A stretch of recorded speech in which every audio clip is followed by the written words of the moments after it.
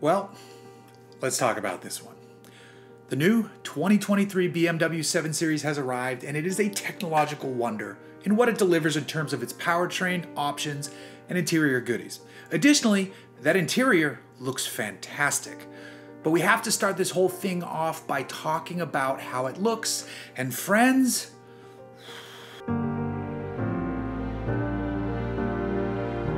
I am not a fan of the design direction BMW has embarked upon. The automaker keeps pushing forward with ever larger grills in the nose. Other automakers are too, don't get me wrong, I know that. But with the explosion and growth of the BMW kidneys, it looks goofier with every new iteration. In profile, the car actually looks quite fantastic, as a proper modern flagship luxury sedan should, but then it falls apart again out back. The way the trunk flows into the bumper just feels off to the eyes. BMW has a history of some truly iconic sedan designs, and I hope it finds its way back there somehow. Slip inside though, and I think it might be possible to start forgetting about the exterior. This is luxury and tech colliding in what looks to be an excellent way. You have a 12.3-inch digital instrument cluster with a larger 14.9-inch display just to the right.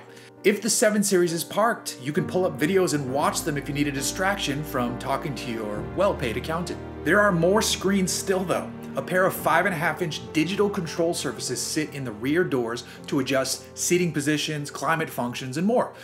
But that isn't the literal biggest thing to talk about inside.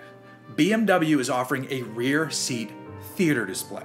It's just over 31 inches and drops down from the roof.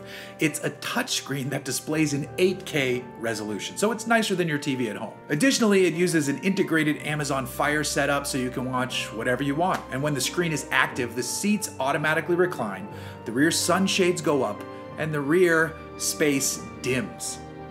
Brilliant. To take this up another notch, BMW offers an optional sound system over the standard 18-speaker setup. You can opt for a 36-speaker sound system that blasts out 1,965 watts. Yes, I want to watch the original Jurassic Park in the back of one of these. There's tons more tech to talk about, but we're already long for one of these types of videos, so let's move over to the powertrain options. You've got 3 to choose from here in the States, 2 of which drink fuel and another that chugs electrons. The base 740i gets a turbocharged inline-6. It produces 375 horsepower and 383 pound-feet of torque. Through a mild hybrid setup, however, it can boost torque up to 398 pound-feet when needed.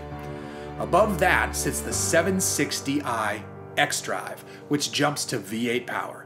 Here you'll find the 4.4-liter twin turbo, which also uses a 48-volt system to deliver a mighty impressive 536 horsepower and 553 pound-feet of torque. Both the 740 and 760 utilize an 8-speed automatic. Last, but definitely not least, is the all-new i7 xDrive 60, which is a dumb name for a very interesting car. This is the electric one, and it uses one motor up front and one out back.